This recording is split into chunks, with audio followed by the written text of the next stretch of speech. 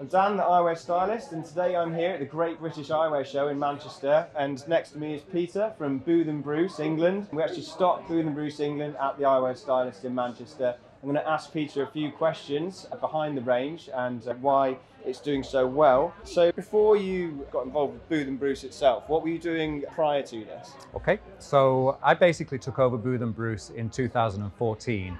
Previously, it was owned by two other optometrists and optician partner, Peter and Jeremy. My history is that I'm a DO, first of all, and then I went... For people that don't know, a DO is a dispensing optician. That's basically exactly like I am. It's everything outside of the testing room, essentially, isn't it? Absolutely, yeah. And then, as well as being a DO, dispensing optician, I'm also an optometrist, so I do both sides of the business. Yeah. And that's what I was doing up until 2014, and actually still am doing to this day in my three practices. Right. 2014, I bought Booth & Bruce off Peter and Jeremy, and basically picked up the sticks and carried on doing what they were doing so well. Yeah. It's fantastic, and I think, to be honest, in the time that I've known you, the range has really grown, and you know, it's really that you've seen some more vibrant colours and things like that. Absolutely. Do you try and lead the way a little bit? Do you kind of try and see patterns in fashion? What helps you? Because you are quite involved in the design of the frame. Yeah. So basically, yeah, the concept of the frames basically comes from me watching patterns and styles and catwalks and colour combinations that you see here and there and everywhere. Then you can also get indications of what's coming up in the next year from the company Pantone, who release colour of the year every year. Yes, of course they do. So as long as you include a little bit of those recommended colours in the collection, but then a lot of it is instinct. Yes. Booth & Bruce itself has always been known for bold, colourful, chunky frames. That's where their history is.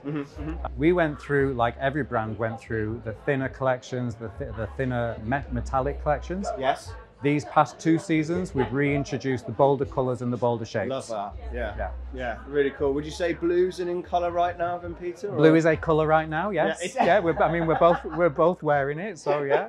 I think we're both pretty much on trend. I think we're both on trend right now, which is great. I think we talked a little bit about, did you have like a mission statement behind Booth & Bruce? Who are Booth & Bruce framers kind of for? But you're quite inclusive and open-minded, aren't you, really, when it comes to that? Well, yes. I mean, having a mission statement and having a brand ethos is, you know, it's a nice thing to do. However, our whole creative process is around about not putting people in boxes, not saying these are our target people. Yeah. Why would I want only a certain demographic to wear my frames?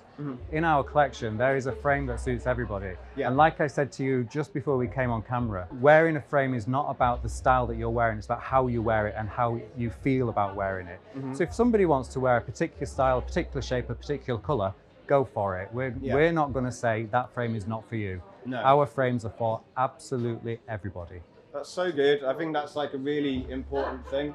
I think just in the world at the moment, it's just great to be just completely open-minded, inclusive, and give people options, and certainly, not try and narrow one into any particular box. Absolutely. Even to the point, I think, when people say, is that a man's or a woman's frame, it's like... There's no such thing. There's no such thing. There is no such thing as a man's and a woman's frame. There are more masculine frames, there are more feminine frames, and there's a huge spectrum in between. Yeah. And it's not my position as a brand owner or brand designer to say that you should wear this frame or you should not wear this frame. 100%. That's a personal choice for each individual to make. I think that's amazing. I mean, that's definitely something I live by with mine. I generally try and focus on, you know, maybe it might look what we might consider more masculine or more feminine, but right, saying it's a man's or a woman's frame is not really something we tend to do. Absolutely. And let me just see. So I was going to ask you, from your own range, do you have a current favourite frame that you like, Pete? Well, I happen to have one in my hand right now that could be considered to be my favourite frame. Yes. So what we've got here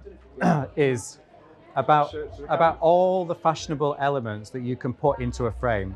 So really big shape right now is the hexagonal, Right, yeah. So that's point number 1. Point number 2 is it's got great colours. In this particular model, we've got 4 colours. This, I feel, is the most sellable and most wearable colour, with it being autumnal, with it being browns and that kind of thing.